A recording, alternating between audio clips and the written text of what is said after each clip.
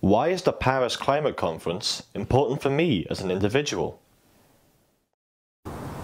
If there's a deal in Paris under the climate change negotiations, what it will do is it will put the world on a transition to a low carbon economy.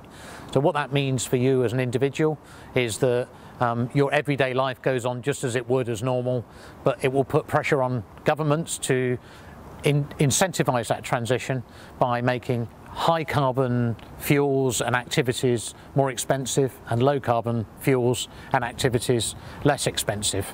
So overall, your overall experience would be more or less the same, but you would be using different technologies, there would be different wastes. So going forward to 2050, there'll be a different energy mix, we'll have less fossil fuels, we'll have more renewables in the mix. The cost of delivering a climate change deal that keeps us below 2 degrees of global warming would actually cost around about 0.06% of the increase in global GDP. So in other words, that means that the global growth that we would see as a planet by 2050 would instead be reached by 2051 or 2052. So saving the planet really doesn't cost the Earth.